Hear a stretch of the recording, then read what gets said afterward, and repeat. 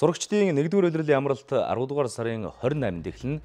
Боловсрол соёлын шинжлэх ухааны спортын сайдын тушаалын дагуу нийслэлийн болон орон нутгийн сурагчид нэгдүгээр улиралд 8-7 хоног хичээллэснээр 10 дугаар сарын 28-наас эхлэн 7 хоног амарна.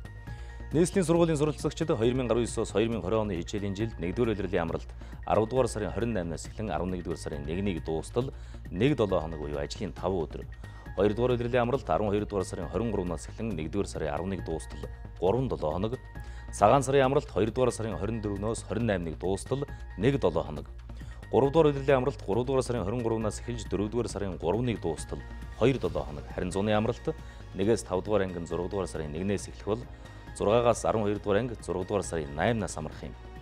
Аймаг сум тусгам багийн сургуулийн сурагчид 2019-с 2020 оны хичээлийн жилд 1-р улирлын амралт 10 дугаар сарын 28-наас эхлэн 11-р сарын 1-ийг дуустал 1-7 хоног.